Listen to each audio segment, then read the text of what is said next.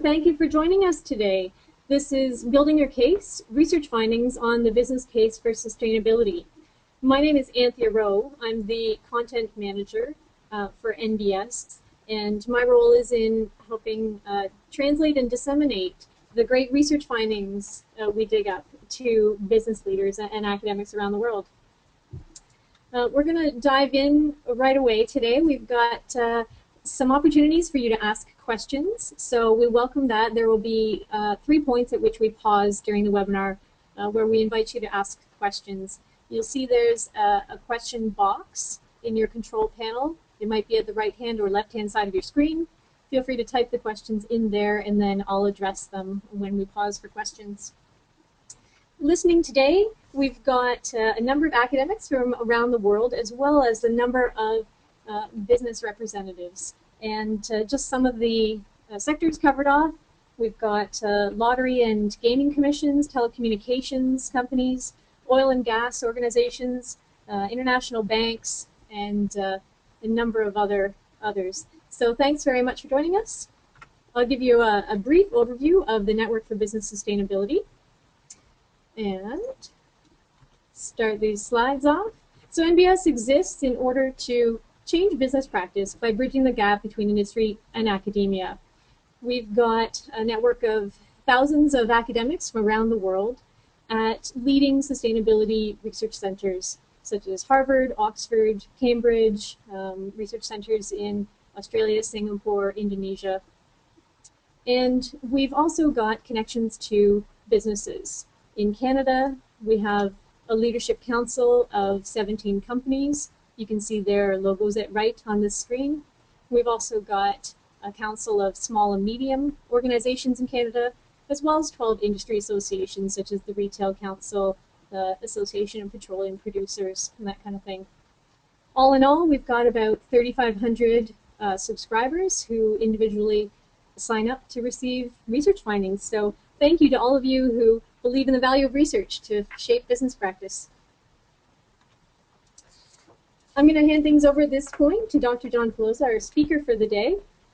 John is an NBS topic editor, so he helps ensure the quality of all the content we publish for you at nbs.net is rigorous and relevant. And John is a professor of marketing at Florida State University. He, before academia, worked with a number of companies such as InBev, IBM, Hewlett-Packard, Bell, Eli Lilly, and more. And now his research focuses on corporate social responsibility and pro-social consumer behavior. So he'll be speaking to you today. And again, I'll just remind you that if you have questions, we absolutely welcome them. And please feel free to type them at any time into the box on your screen, and we'll answer them when we pause for questions. So now I'll hand things off to Dr. John Peloza. Thanks, Anthea. Thanks, everybody, for joining us today and taking part in the webinar. The broad topic concerns the relationship between financial performance and sustainability or corporate social responsibility performance, and how CSR or sustainability can translate into financial performance for the organization. This research is into its 5th decade, and we've determined as a community that there is in fact a relationship between the two. It's somewhat small, but it's definitely positive. But where we've moved to the last few years, which is particularly exciting, is away from a broad measure of relationship into disentangling the cause and effect. And so, one of the ways in which researchers have determined that the relationship between financial performance and sustainability is a bit more nuanced is what you see on your screen. This is a finding by Barnett and Solomon, came out last year, that looked at the relationship as a quadratic function. So it's an inverse U shape. So if you do very little, you actually essentially save your money or give it back to investors, and financial performance improves. Or if you do a leading amount of CSR, and if you're investing meaningfully in it, you also do better. In fact, even better than if you do none.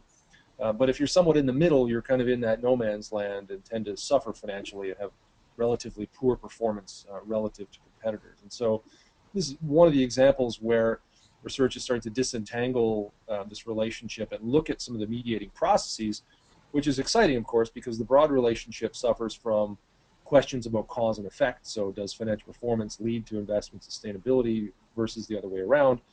And of course, the intermediating processes between investments in CSR, sustainability, and an outcome like share price involves a number of different things that have to happen. And the closer we can get to managing those and understanding those, the more we can manage them as marketers and as managers, and impact that ultimate relationship if we can make sure that that mediating process takes place the way we hope it does. And so that's where some of the research is going. Broadly speaking, we've organized this webinar into three main categories, three main activities that we find do have this effect on financial performance, either through consumer preference, increased share price, a number of different financial metrics that we'll cover through the different studies that I'll talk briefly about. But all of them illustrate this contingent nature of the relationship. So it's not just enough to say, put some green products out there, people will buy them, people will pay more for them. There's contingent factors. It's not enough to say you should donate to charity. There's contingent factors and some best practices that research is starting to show us. So these are the three broad categories we're going to go through, starting with green products. This is the kind of the holy grail, if you will, the statistic that typically gets widely reported, that customers will pay more for green products, products that have some sort of ethical attribute, fair trade, these kinds of attributes. We hear regularly that customers will pay premiums for these products. The question, of course, is, well, if that's the case, why aren't all these products successful?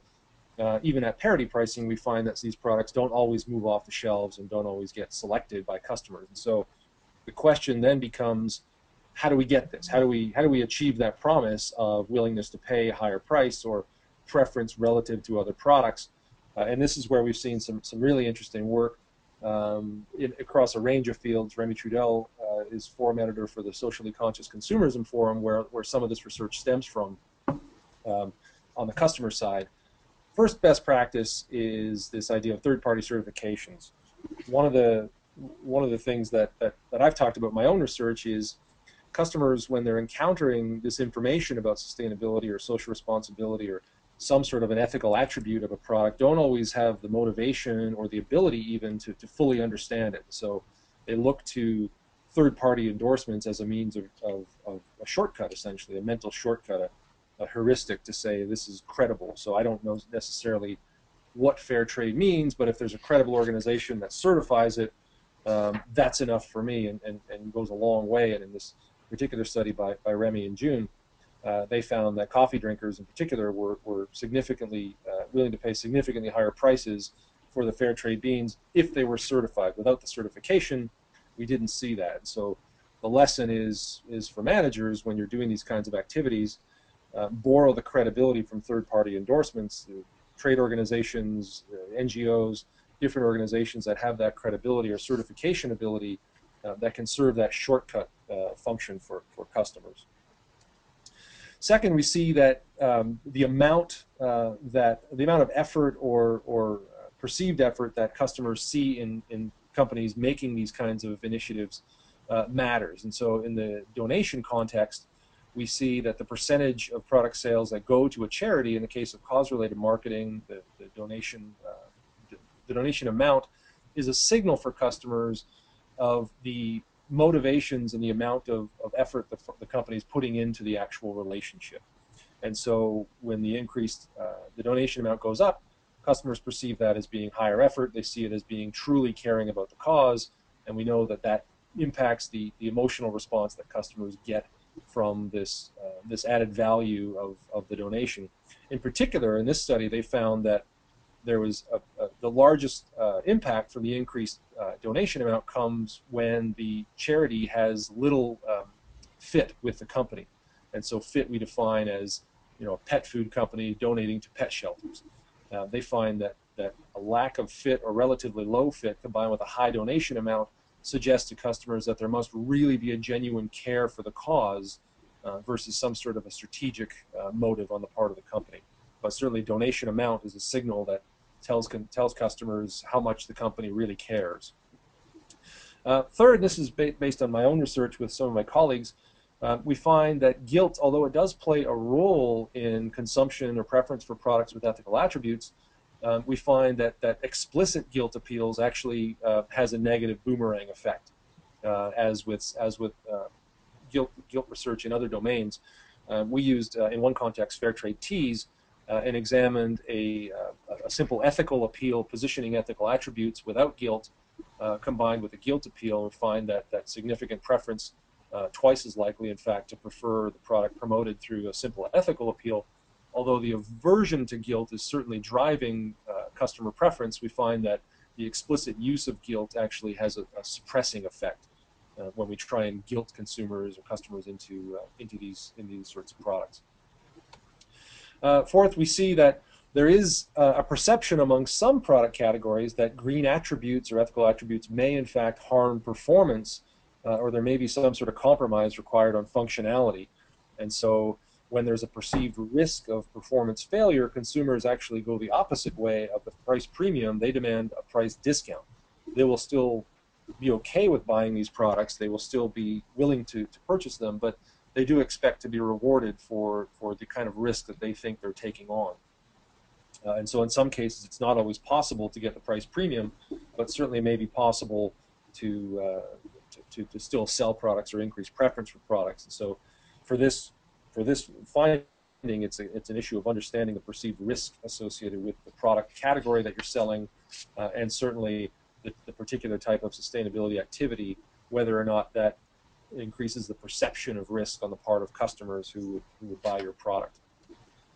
Number 5, CSR, and this is some really interesting research by Torelli and colleagues. They find that when CSR is attached to luxury brands, so Rolex, Louis Vuitton, these types of brands, where the brand value is largely about this idea of dominance, indulgence, we find that the attachment of CSR attributes or ethical attributes actually harms consumer preference for these products. And it comes from a dissonance between the motives underlying purchase of the luxury category and the kind of compassion emotions that this conjures up. We find that there's a disconnect on the part of customers not wanting to contaminate the underlying motive to buy luxury goods with this idea of compassion or taking away from that sort of dominance motive. Wonderful. Well, thanks very much, John. What I'm going to do right now is a quick poll of the group to see your thoughts on the findings that you just heard. So I'm gonna launch a poll there, and everyone, I just encourage you to take a couple seconds and click your response. Okay.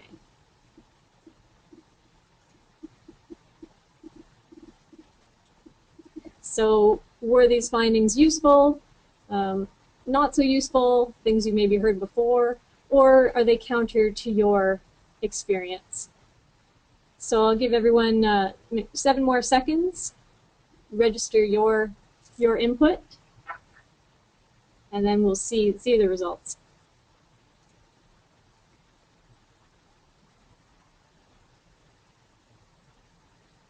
Okay. Okay, so I'll close the poll now. We'll see the results.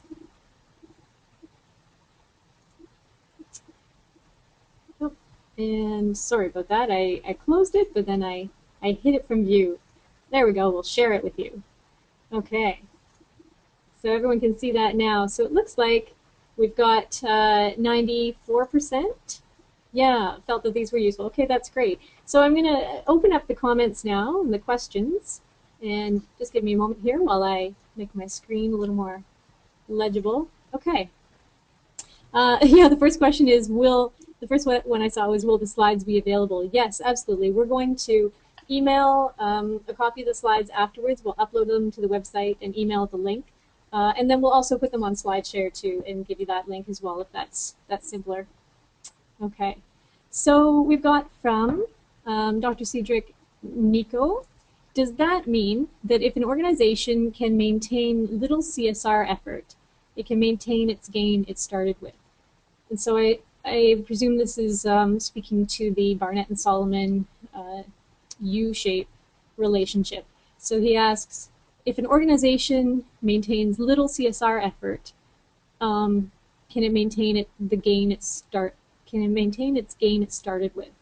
John, can you speak to that?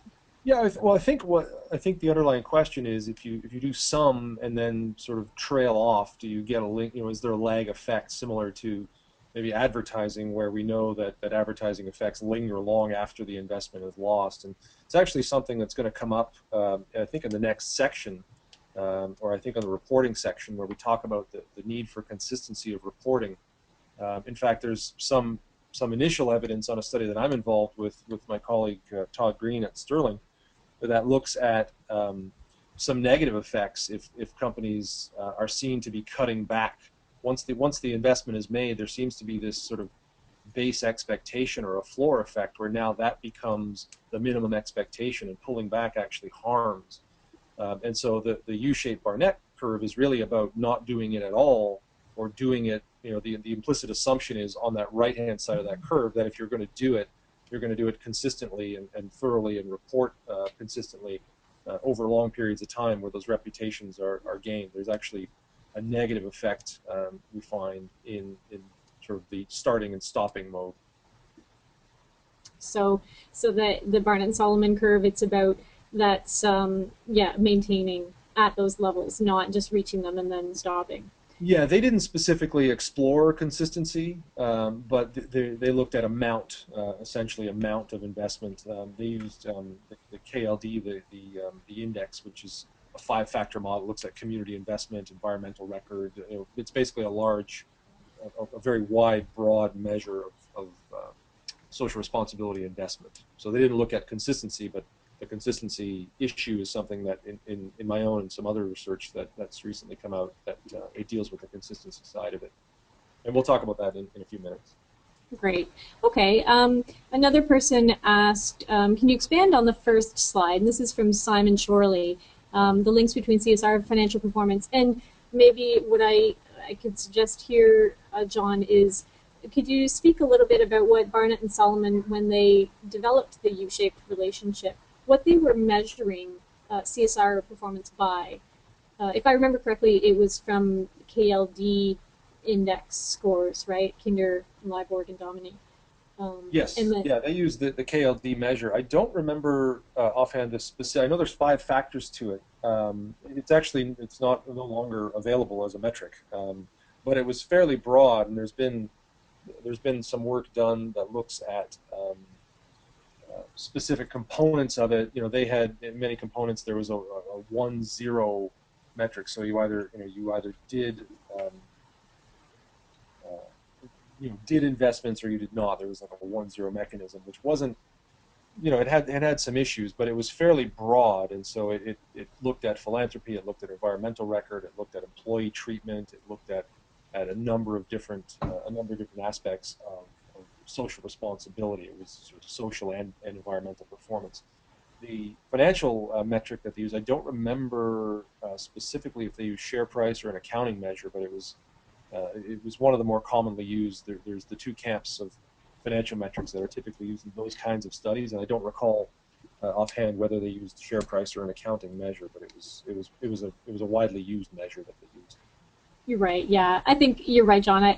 If I recall, it might have been return on assets. I think was what they were measuring in one of them. Okay, well, let's see if we can get another two questions at least in before we jump back into the next category. From Isabel Rimanowski, she says, "Why do you think consumption of luxury items clashes with CSR mindset, and what could we do about this?" Well, I mean, I don't, it wasn't my research, so I don't know exactly. I know some of the work that people do on what's called archetypal branding suggests that for any product category there are some very base motives, literally like base to the core of human behavior and things we associate at a very basic level.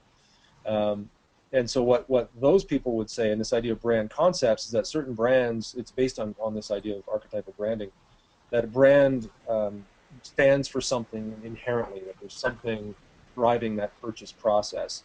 And what my interpretation of that is that the emotion that comes from consuming in the luxury category is driven by this, the feeling of kind of indulgence or dominance over resources. If you think about what consuming in that category typically involves, they're very resource intense goods, very expensive goods, very indulgent goods. And my interpretation of it is the dissonance that comes with that motive and the desire to experience the emotion of consumption based on that motivation, and this idea of intermingling that with some idea of helping those less fortunate, the idea of compassion, the idea of comparing, the compassion of caring, of resource conservation.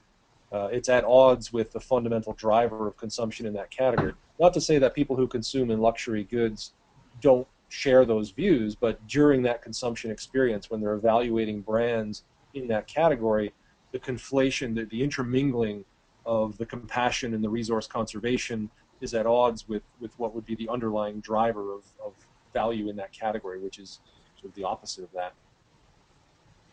Okay, So what to wonderful. do about it? I mean, it's an interesting question. I think companies like that can still do things. I think the way in which you promote them to the consumer and the consumption experience is probably better off to be toned down. But as we see, in a lot of the CSR research, it's not just the consumer stakeholder that can provide benefits. And so the type of activities, even though the consumer might not value them, would still be valuable potentially to employees, to investors, to regulators, to other stakeholders of the company. So it's certainly not some sort of a license to say if you're a luxury brand, you can just throw caution to the wind and not think about these issues. But with the consumer, it has less of a promotional impact than it does for other categories. Great. And so I'm conscious of the time here, and we're only about a third of the way through our material, but there are a number of great questions still to be addressed. So, John, can we take one more, and I'll ask if you can keep it to about a 1-minute response, Sure. and then I'll put you on the spot here and ask if we can promise to follow up with some answers afterwards, and I can help do that too, because we don't want to leave you hanging, folks, but we also don't want to take more than the 1 hour we've asked of your time. So, John, the last question I'll give for you is the finding. Sorry, this is from Jocelyn Fraser. She said the finding that consumers believe a non-strategic fit in the cause-related marketing research signals commitment poses challenges for companies interested in moving from transactional CSR to transformative. And it's a good point, right? Where people like us are often telling companies, don't just hand out money and don't just do it willy-nilly, be strategic and develop partnerships and that kind of thing. So her question is, do you see evidence that this finding would be applicable in the extractive sector as well as in the consumer goods sector? So the difference between a company that's selling, let's say, a water bottle with a pink ribbon label on it, where clearly, the cause is the breast cancer research or something, as opposed to, in the extractive sector where it's not necessarily consumer focused. I know it's not your research, but what do you think? Yeah, I think, well, it's funny because that research specifically it is sort of at odds with where a lot of research on fit has been, which is, in fact, exactly that point that if you have fit and tie it to specific things like company effort, employee volunteerism, expertise, donation of resources and company goods and time, where that time can add value to a social cause. In fact, that is seen as a positive thing. So I think that finding is somewhat at odds and limited to the donation context here and the donation amount being cash. That study from 2012 that was referenced was specific to a donation that was made of money.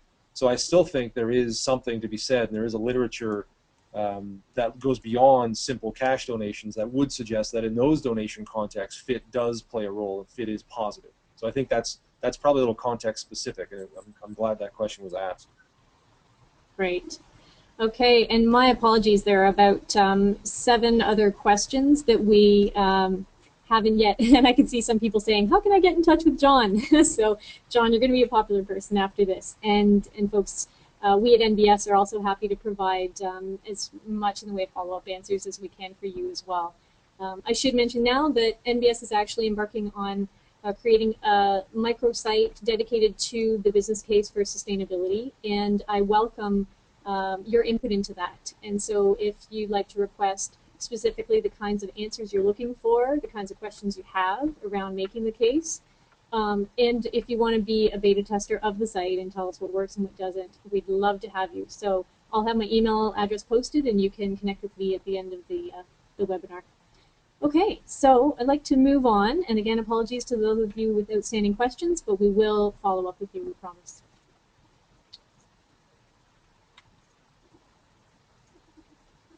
Okay, take it away, John. Okay, so the second topic, and there's somewhat overlap between these because the research on the business case does stem from a lot of different sources, but a lot of the same sorts of underlying processes. I wanted to specifically, though, talk about corporate philanthropy for a couple of reasons. One, it's certainly one of the more common forms of social responsibility initiatives that companies engage in.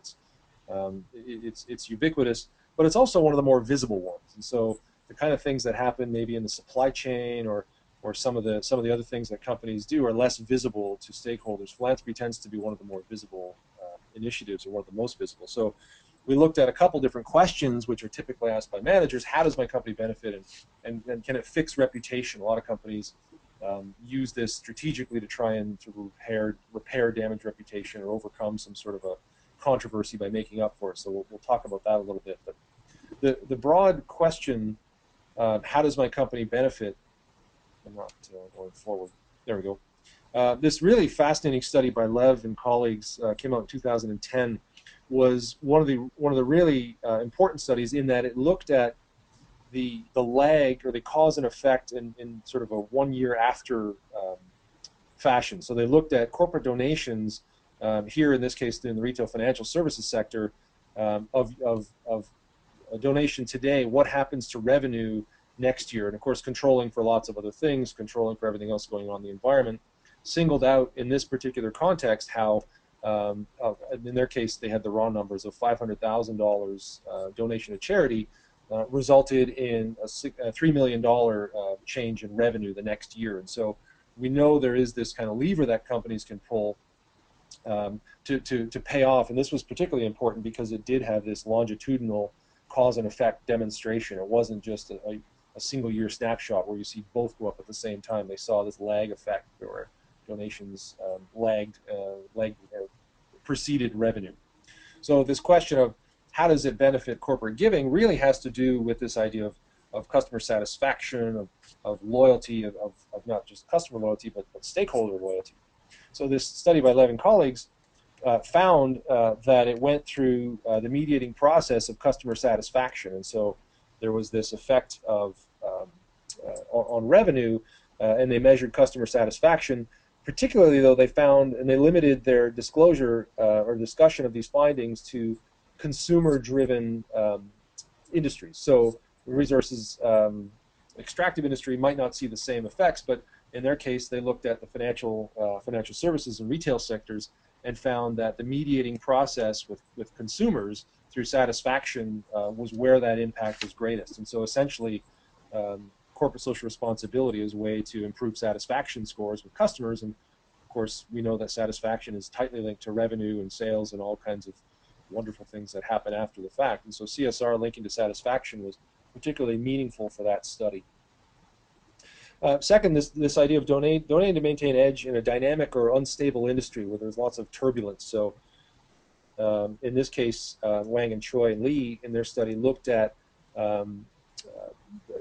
things like knowledge intensity for an industry. So the IT industry, for example, where there's a high degree of turbulence and it's dynamic and tends to be relatively unstable, they find that corporate philanthropy helps improve stakeholder relationships such that the environment, stakeholders are more likely to maintain relationships with companies when they see corporate philanthropy as a sign of commitment to stakeholder relationships and company commitment, not just to them, but to other stakeholder groups and the company's commitment to those outside the company. And they found that in that study that the financial benefit worked through stakeholder support and stakeholder relationships, which of course are particularly important if you're in sectors where you rely on other groups or rely on access to knowledge or the resources that stakeholders can withhold. Three, we see this, and again, this sort of harkens back to the previous graphic that we saw. I mean, if you're going to do this, Barnett and Solomon, based on that U-shaped curve that we saw at the start, would suggest that if you're going to do it well. If you're going to do it, be a leader, or don't do it at all. And so this idea of being sort of on par with the leaders that you're being compared to becomes an important issue. Similarly, in the UK, Brammer and Millington found the same thing. They found the same sort of effect, where if you were average, you did not do very well. Those who had high levels of philanthropy outperformed. If you were average, that was kind of the worst place to be, because you didn't get the relationship, the stakeholder benefit, you didn't get the reputational benefit, but you still made the investments, and so the payoff seems to come from being either at the low end, or the real payoff, the higher payoffs even come from being on the higher end. Having said that, of course, we know that simply donating more is not the path to continuously improving profits, and so Wang and Choi and Lee, again, in their study, well, one of the fascinating things they found is that at some point it does curtail, and of course turns negative. So at a certain point, the question in their context was limited to a certain context, particularly in this idea of IT, the IT sector and turbulent sectors. One of the things I think that we take away from their study is this idea of how much is too much is nothing you can ever really know, given that there's different levels. But I think given the process of stakeholder relationships, of customer satisfaction, I think the right way to look at this is to look at the competitive set with whom your stakeholders view you as a competitor. And so if it's the case of customers, the most likely reference point would be your direct competitors. So if you're in the retail business, what are the other retailers doing? If you're in competing for IT resources or IT employees, the other types of places where those types of employees could put their skills to work would be your relevant benchmark. So the relevant benchmark is more often than not, the competitive set with whom you compete for every resource that you have, your industry competitors. And it's important to be among the leaders. You don't necessarily have to be significantly outperforming the leaders, but certainly in the leading group, benchmarking at the high levels where the leaders are, if you're going to pursue the philanthropy route and try and be on the right side of that U-shaped curve. The second question here is this idea of using philanthropy to fix the damaged reputation. And of course, here the answer is don't hold your breath to have this happen. It's probably not going to happen. In fact, Mueller and Krausel did this fascinating study where they looked at Hurricane Katrina as a context and found a number of things. First, they found that that event overall had a negative impact on economic expectations, and so stock prices across the board in the U.S. for Fortune 500 firms dropped. But what they did find is that for companies that had a reputation for social irresponsibility or a poor reputation, that they dropped more than the average. And the argument being, or the theory being, that the stakeholder support that those companies were going to need to overcome that financial hardship or that economic hardship from Katrina was going to be more difficult. So they were being essentially punished for their previous or prior bad reputation. The other interesting thing that they found was that those companies who did have those bad reputations or reputations for irresponsibility were more likely to donate. But of course, they found that they did not get the benefit from those donations, and so essentially they were not able to repair their reputations by then donating to Katrina or trying to use that disaster as a context to enhance their image. The other interesting thing that they spelled out in their paper is that although disaster donations are on the rise, if you think about the tsunami in 2005, Katrina, it's almost become a standard thing now. When those kind of large global disasters happen, companies donate. But they also point out that those disasters inherently lead to economic depression. They stymie economies, which should in fact have the opposite effect, where economic times become hard. The theory is that philanthropy becomes more difficult and companies hold back. And what they found is that companies who didn't donate, they find that there's no benefit to donating to those things. You're better off in that case focusing on the things you need to do to manage the economic situation from it, when you donate to those things, it doesn't overcome the perception or the expected damage that the economic hardship does. And so essentially you can't buy your way through philanthropy to a better stock price when there's an expectation that economic times will be tough.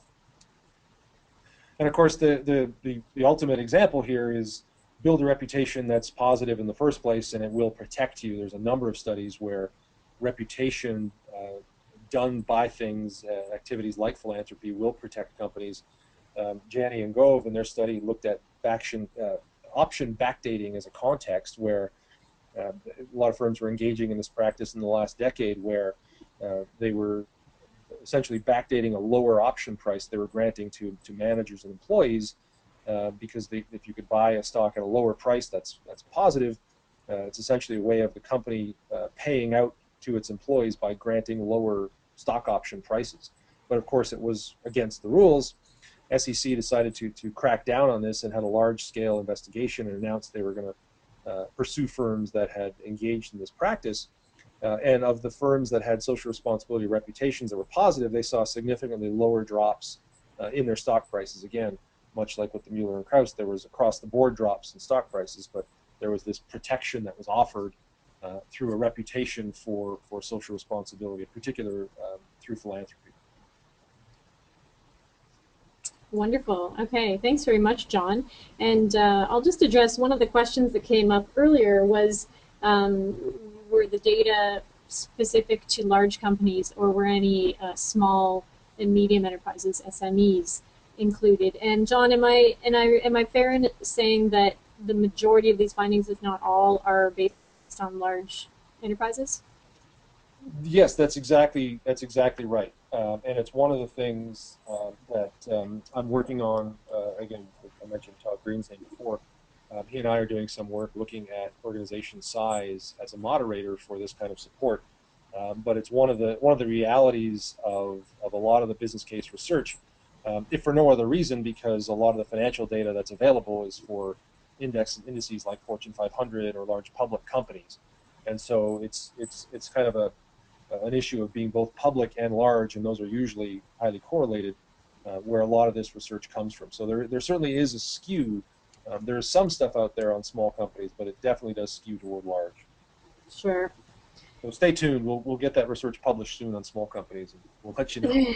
Yeah, and I should mention that NBS has just developed and will in the next few months be launching an online resource dedicated to valuing sustainability for small businesses. And my colleague Maya Fishoff here at NBS, she's compiled a bunch of resources on things like, reducing changing your thermostat and replacing windows, and all those kind of efficiency operational type things in SMEs, and engaging employees and that kind of thing. So there will be some resources on an NBS's site if you come back to the nbs.net/valuing page on SMEs. So if I could just ask everyone to do this quick poll again. I'll give you another 5 seconds maybe if you haven't submitted your response already.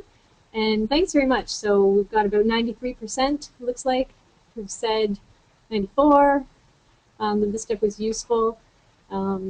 So far, nobody has said that these findings are counter to their experience. So that's interesting, because I've had some people tell me they do find that the case. Okay, so we'll close the poll now, and then I'll publish it for you to see. Great. Okay, so that was people's general reactions to the poll. Now we will open up to questions. And let me get my question box. Oh, it's disappeared on me. Sorry about that.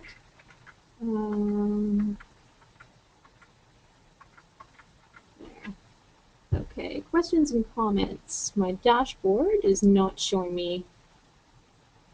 Sorry, folks. View. There we go. Okay, sorry about that. So, we'll try to get as many of these in as we can.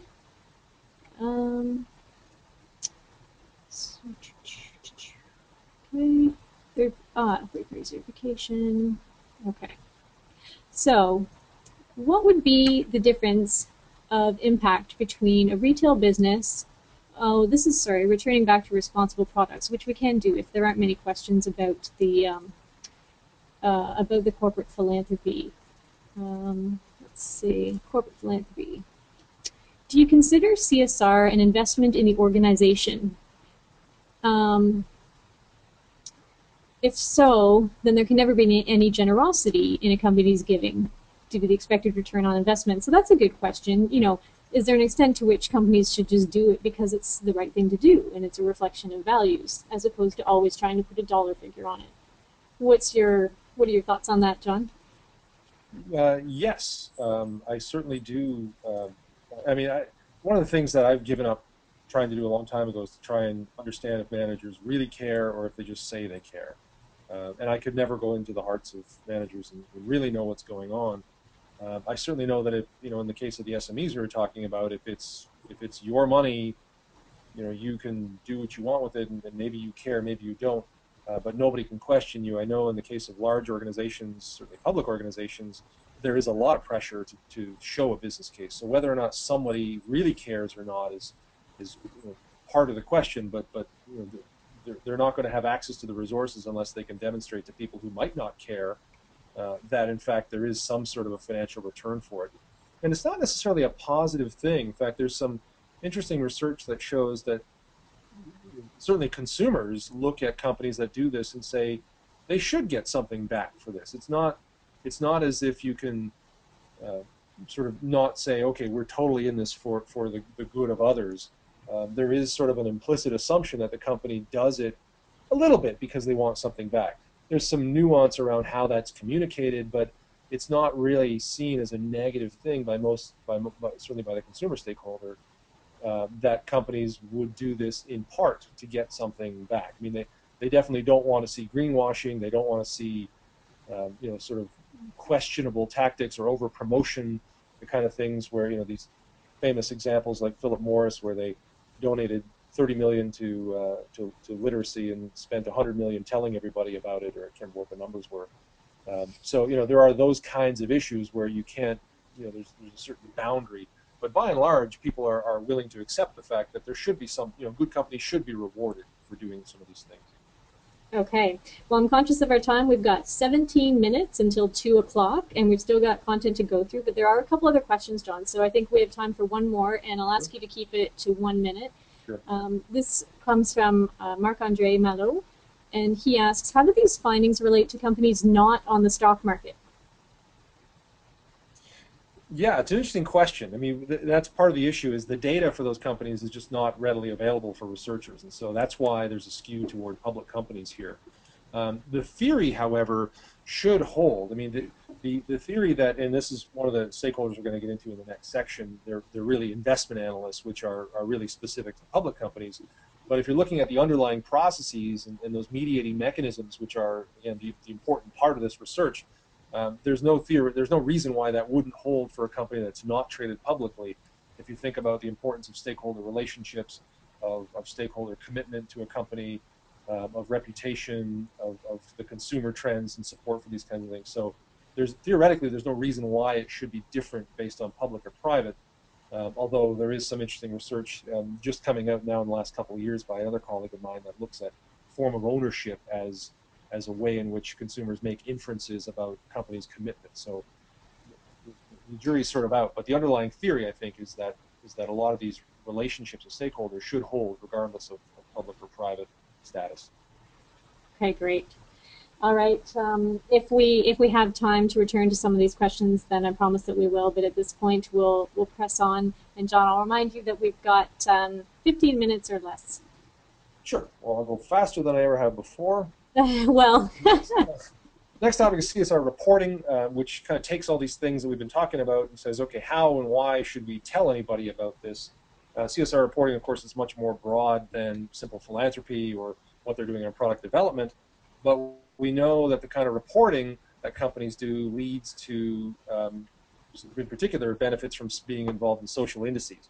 And so we know that when you're on one of these indices, you know, there's not necessarily a benefit from being added, but if you're taken out of an index because the reporting no longer is there, or your reporting doesn't provide the right sort of benchmarks for your company to be in that index, there's a significant detriment. And this comes from this idea of how institutions and legitimacy that comes from the indices and the kind of the institutions around measurement do lend credibility. And so this speaks to that earlier question about commitment to and consistency to a cause.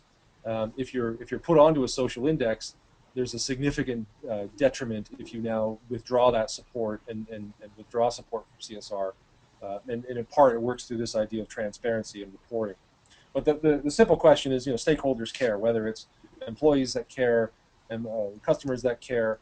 Certainly, investment analysts who look at this kind of reporting, by and large, infer that what they're hearing from the company is going to be something that matters to stakeholders like customers, like employees. And so that's how the mechanism works. Usually, it's not consumers or employees who read these reports, but the investment analysts understand that the risk that comes from the reporting, or the risk that comes from lack of reporting, manifests through detrimental relationships with groups like consumers or employees.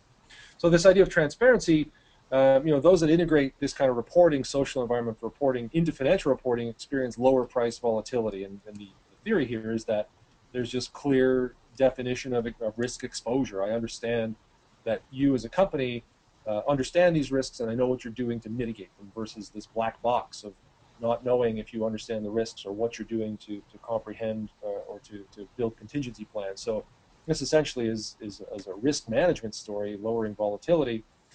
We also see that it strengthens market value. We see this idea of consistency being particularly important. So again, back to this point, it's not enough just to do it, but it's the consistency. And the title of this article, gives it away. The title of the article: A New Look at the Corporate Social Financial Performance Relationship, the moderating roles of temporal and intradomain consistency in corporate social performance. So when you choose to do something, stick with that thing and stick with it consistently. And if you do those things, you'll see significant improvements in market values and share price. This, again, is similar to the point we mentioned earlier, this idea of competitive edge in industries where product differentiation is difficult. So it's not necessarily just consumer products, although often that's where you see product differentiation being particularly challenging. In this case, they found from the Spanish experience, a phone company that actively sought CSR improved brand integrity and the willingness to pay a price premium. And so working through brand effects, working through reputation, similar to the satisfaction mediation that we saw from the previous study, is how they say these things are working, or why they say reporting results in these kinds of outcomes. In terms of what to report, the basic story here is reporting outcomes, not goals.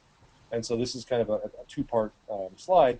The folks, Bush and Huffman, looked at energy-intensive companies and found that achieving emission reduction targets result in higher Tobin's Q, which is essentially a market multiple measurement, so market value divided by book value, versus just those who had said, I've simply reduced my emission. And so if I report reducing a specific amount that met a goal, it means much more, and I receive higher market cap in response, than just saying, here's what I've done. And the issue here seems to be one of framing it for the audience. So framing it as an accomplishment, framing as an achievement.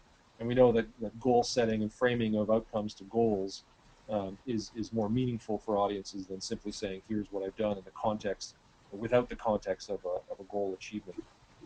And the last point here is disclosing mistakes. So this comes back to the option backdating scandal, where when the SEC had announced they were going to do this and investigate companies, some companies basically took their chances and said, well, we'll be quiet. Others had sort of voluntarily disclosed this information and says, we've done this, we're going to sort of admit to our wrongdoing and take our lumps. And they saw almost a full percentage point less drop in their stocks, even though they had come out and voluntarily disclosed this. When the others were exposed, of course, it's much more damaging. And so the lesson here is, when you see a potential problem on the horizon, get ahead of it, disclose it. This is something that has been learned in the PR field for decades now, ever since the Tylenol issue from the 80s. Similar to that, when you see these kind of things coming, the best advice always is to get in front of it, disclose it, and try and keep ahead of the scandal. Okay. Well, wonderful. Thanks, John. And I have to admit that the Bush and Hoffman study is a little bit frustrating in the sense that it suggests, if investors reward results, it almost makes you feel like companies should set their goals lower, and then when they achieve them, they get rewarded more than setting, reach goals that they maybe don't always achieve. Um, but I guess such are the vagaries of, market analysts. Yes. Okay, so I'll throw up for the group. This is the final time I promise that we'll do a quick feedback poll for you and leave it open for about 5 seconds. Appreciate your thoughts. And then we'll dig into the comments and questions.